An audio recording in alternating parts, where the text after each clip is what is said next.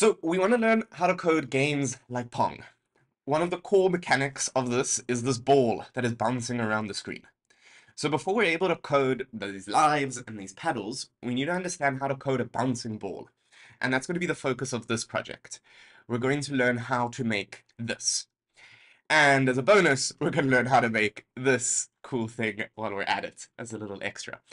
So we're going to go through 8 different milestones. We're going to break down getting to this bad boy into 8 different steps, from getting the ball to bounce left and right to just getting a ball to move from the start of the screen to the end of the screen. So without further ado, let's jump into it. Let's get started with milestone 1. All we need to do, start with a ball, make it move from the left side of the screen to the right side. So in order to get a ball, we're going to use circle. And we're going to say circle, give it an x, let's say 400, a y 400, and a diameter of 100. So now the question is, how do we get this ball to move? So one super simple way is we can just set that the x coordinate is equal to mouse x. And what will happen now is that the ball will move with my mouse. I want to use something called variables in order to make this look a little bit prettier. And I'm going to say x is just equal to mouse x, and then just put that as x. So now how is this working? Why is the ball moving with my mouse? Let's go ahead and show the coordinates. So I'm going to do something called text in order to show the value of x. Let's put it at position 400, 400 as well.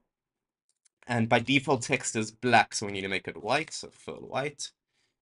You can see the text. Let's make it a little bit bigger. I think we need to use text size 20. Does that work? Yeah, let's make it even bigger, 30. Okay, so now we can see the x. I want to move our y a little bit down so it's not in the way. There we go. Cool. So you can see as I'm moving my mouse, my x value is increasing. And so if I want something that's going to start on the left side of the screen and go over to the right, I just want to keep increasing my x. So I want my x to go 393, 394, 395, 396, etc. to just keep going. So one thing we could do in order to get that would be something like this. If I said x is equal to, let's say I start with an x coordinate of 100. So I want my ball to start at 100. And I say x is equal to x plus 10. So that means every time this line of code runs, it's going to increase x by 10. But what you'll notice is that nothing is moving. So we know that draw is running in an infinite loop. What happens is this line comes all the way to the end, runs this line, comes back up. And what's happening then is the following. Let's go ahead and print out text at different moments. So if I say at this point, if I say text of x, and let's put this at 500, 500 instead, and then I'm going to put another text over here. So that's after, okay? So this one is the before, this one is the after. So it's first set to 100, and now it's getting increased by 10, so we get 110.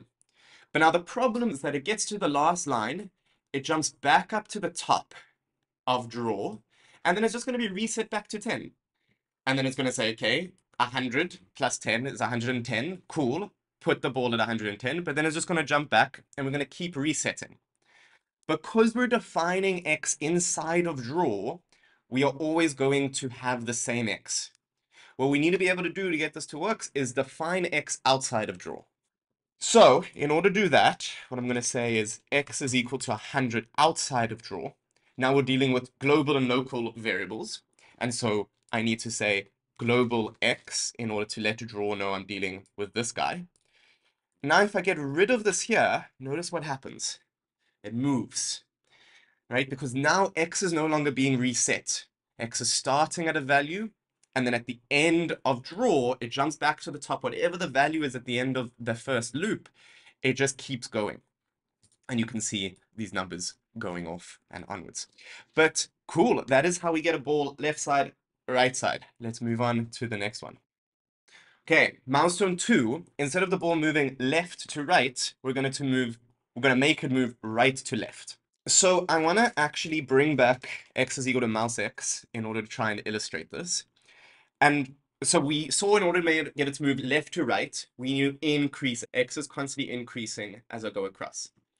If I wanted to go right to left, notice my x is just decreasing as I go right to left.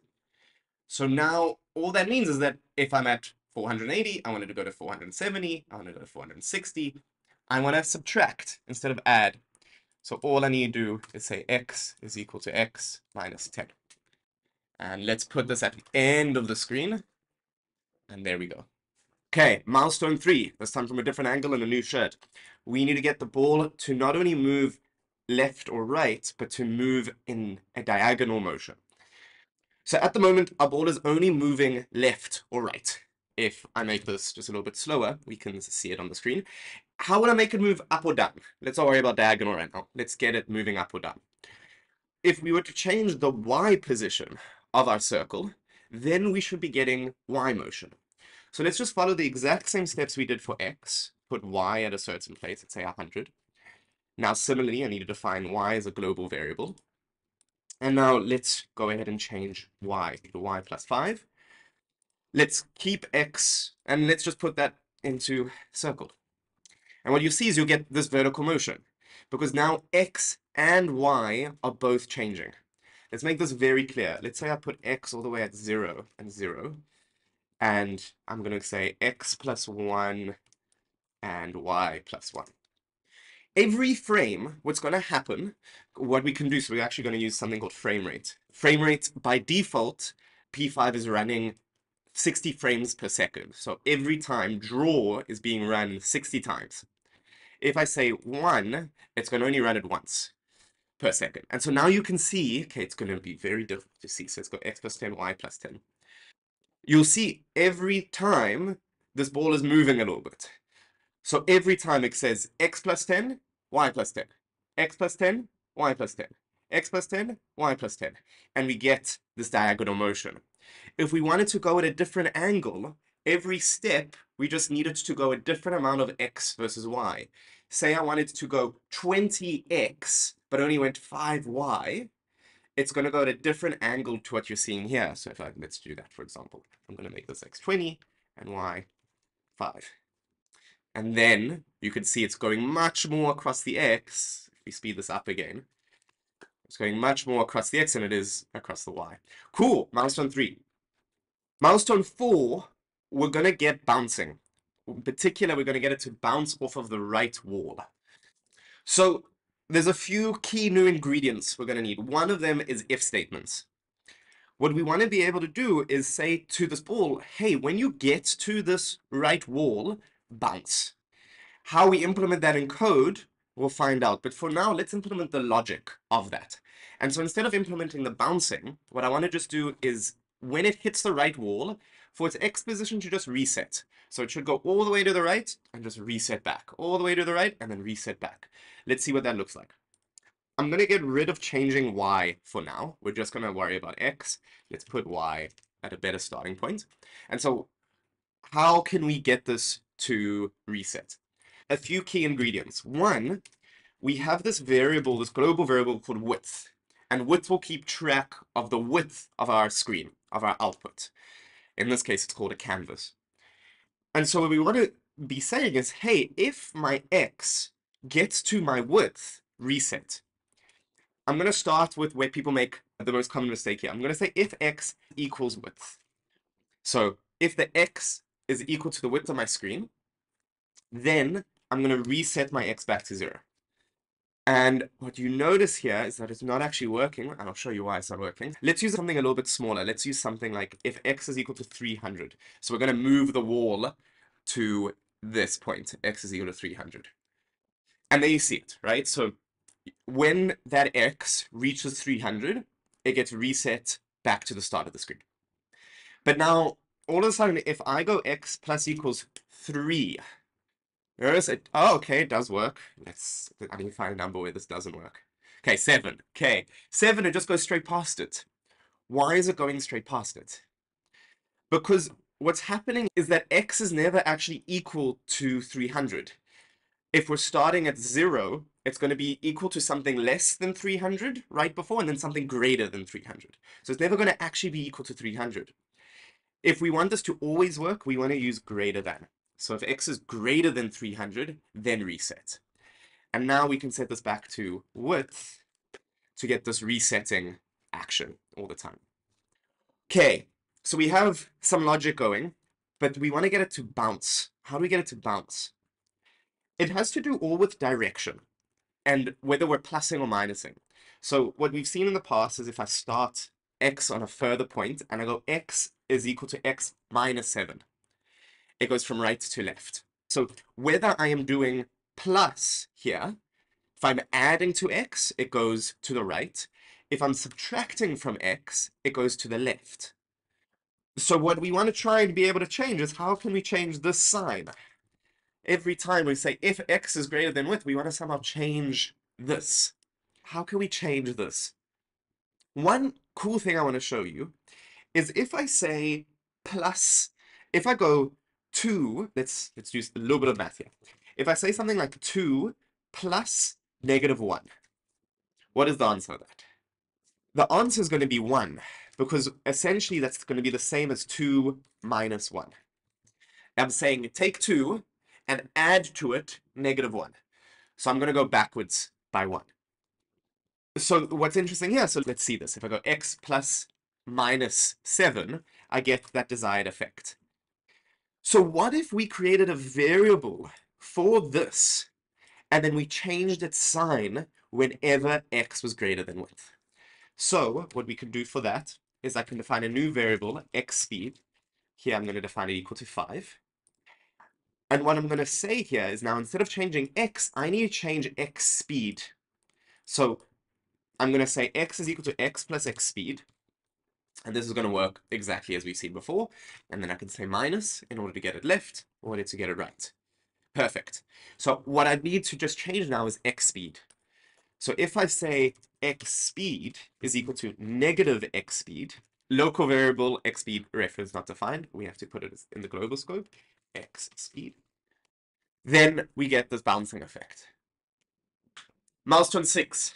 How can we get the ball to bounce off of the left and right walls? So not only bouncing off the end wall, but also the start wall. So we already have this right boundary, x greater than width. So what we're looking at is this boundary all the way on the right. If the ball meets that, the x coordinate meets that, bounce. So now we just want to do the same for here. And so we want to ask ourselves, okay, what is the x coordinate for this line over here, for the left wall boundary? And it's 0. So what we can just say is if x, again, less than 0, we also just want to change the speed, right? If the speed is positive when it moves to the right, and then the speed is negative. When it hits this wall, we want the speed to be positive again. So we're going to say x speed equal to negative x speed. Okay, so if you're not familiar with negative numbers, this might actually be confusing. Because if I say negative 1 is equal to 1, that's, yeah, it'll be a longer video to explain that properly on if you're not familiar with negative numbers, why this is the case. But a negative of a negative number is 1. You could think about it kind of just negative is saying go in the other direction than the one you're used to. So if I'm saying I'm going in the positive direction and I'm saying, okay, go in the negative direction, okay, I'm going to go there. But I'm saying go in the negative direction, so I need to go in the opposite direction of the direction I'm going. I need to go there. You will get there. Cool. It's bouncing. One little cool trick is that instead of having these two separate if statements, I can use an or. So I can say if x is greater than width or x is less than 0, we'll get the same effect. Sweet. Milestone 7. How do we get it to bounce off of the left and right walls and the up and down walls? We did something similar before, right? When we wanted it to move up or down, we just needed to do the same thing that we were doing to x to y. So now if we wanted to bounce up and down off the top and bottom walls, we just need to copy the exact same logic we did for x for y. So let's do that. So let's say we're going to create a new variable, y speed, make it 3, put that in our global scope, y speed. Then we want to uncomment this line. So y is y plus y speed. And we want to just do this exact same, so I can copy paste this if statement. And I can say if y is greater than height, or y is less than 0, we don't want to change the x speed, we now want to change the y speed. So this line up here is our height, right? We use this global variable to express the right wall of our x. Height is how high the screen is, so when our y gets bigger than that, we want it to bounce. And then similarly, this line at the bottom here, that's when y is 0. And then we have a bouncing ball. Okay, super simple. How do we then get to this guy? What's missing between milestone 7 and milestone 8? Super simple. One, actually, I realized our ball is no longer blue, so let's just make it blue again by saying full blue. Unindent. Okay, there we go. Let's just get the indentation right. Yes, okay, cool. So we have our blue ball. I'm just gonna get rid of background. So whatever background is here, I'm gonna wrong line. I'm gonna delete this line. And let's get rid of draw tick axes as well. And there you go. So what's happening is because draw is running in an infinite loop, background was being painted as well every time with the ball. So let's bring back, maybe rather uncomment, right? So when background is not there, it's not painting a layer over the previous frame. And so we're seeing all of the previous frames. But when background is there, it's painting a whole layer. It's putting another piece of paper on top of everything that was drawn previously, so you can't see it. But then you can get this very cool effect. If you want to go and make this fun, let's just do an extra thing. How can you make this go with random colors? If we use the random command and we use RGB values, I could do something like this. I can say random 0255, random 0255, random 0255. And there you get a little bit of a crazy looking thing. And so you can play around with the different colors that you might be able to make here and the different patterns.